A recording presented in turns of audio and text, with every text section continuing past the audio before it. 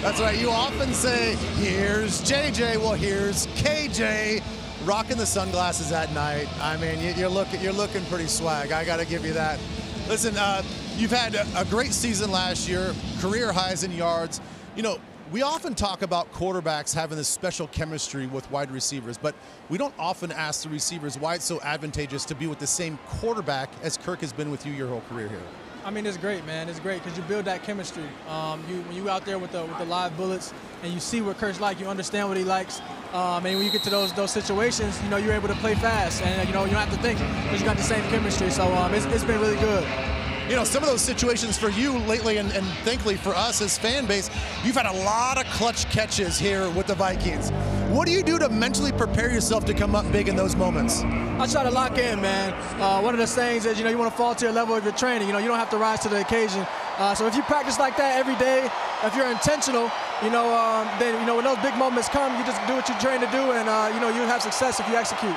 You know, I'm going to guess that you and JJ talk about that since you guys came in the league together. You know, you guys have been through a lot of ups and downs together, gone through the whole ride.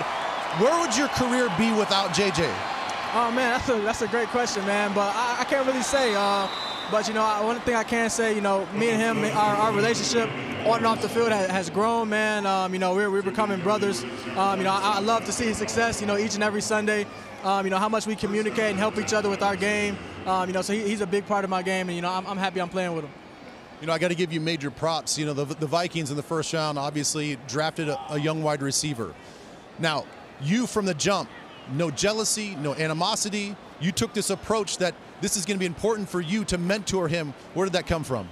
I mean, that's just how I had it, man. You know, I had a group of great vets. You know, of course, Adam Thielen, but a bunch of great vets that, you know, a lot of guys are actually on different teams now, but that helped mentor me, you know, helped me to become a pro. You know, specifically Adam, you know, with coverages and running routes and the playbook and things like that. At the end of the day, we want to win, man. So, you know, I'm happy for J.A. You know, he's a first-round pick, you know what I'm saying? So a great thing for him and his family. So I made sure I reached out to him, you know, any questions that he has on and off the field, you know, I'm there for him. You know, I can't wait to see him have success in this league. Man, thanks so much for giving your time, man. Looking forward to a big season. Appreciate it, man. Me too.